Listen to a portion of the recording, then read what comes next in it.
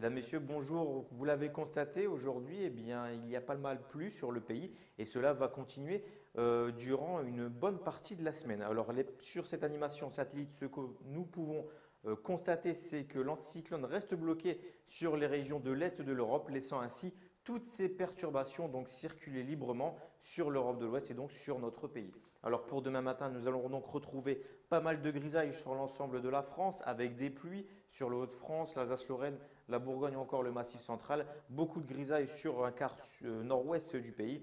Quant au soleil, il apparaîtra un peu plus généreusement sur la Provence-Alpes-Côte d'Azur ainsi que sur le Pays Basque et le nord de la Corse. Côté température, on constate que le redout s'amorce. Il fera encore un peu frais sur l'extrême nord-est du pays avec 3 degrés par exemple pour Strasbourg, 3 degrés également pour Charleville-Mézières, 3 degrés pour Lille, mais regardez, partout ailleurs, nous aurons 9 degrés pour Nantes, 8 degrés pour Agen, 8 degrés pour Montpellier. Le maximum sera même de 11 degrés pour Quimper. Alors concernant les prévisions pour votre après-midi, la situation restera majoritairement la même.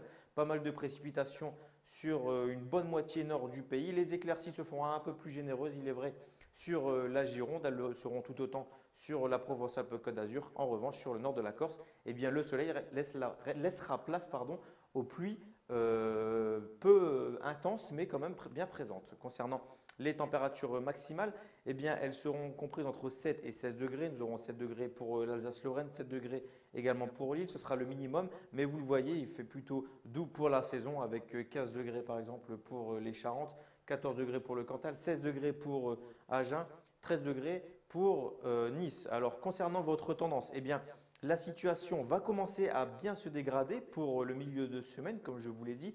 Mercredi sera un temps relativement calme par rapport aux journées précédentes. En revanche, à compter de jeudi, cela va s'aggraver avec l'arrivée d'une nouvelle perturbation et pour les jours à venir, cela continuera de plus belle avec le vent qui se renforcera, vous le constatez, à des vitesses moyennant les 100 km/h sur la façade atlantique. Il faudra surveiller ça.